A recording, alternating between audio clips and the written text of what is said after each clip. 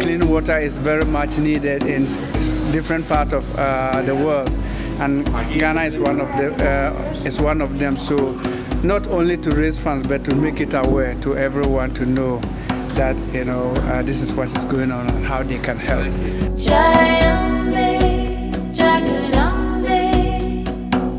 On Friday, October 24th, the Stewardship Parish community of St. Hugh had a fundraising gala with a silent auction, good music, food, dancing, all for a good cause to raise funds for Grow for Ghana.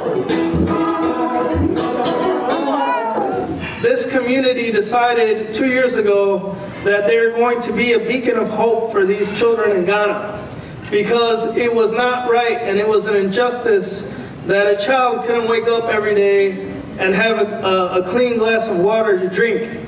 Now our request is that you continue with the great services in this ministry, because it not only helps the children and people of Ghana, but it's a way to serve the Lord by showing love and compassion. When you give, you have these experiences that are priceless, and I want to thank you for coming and being involved. I encourage you to continue to be involved. We're grateful for all that you do. Thank you.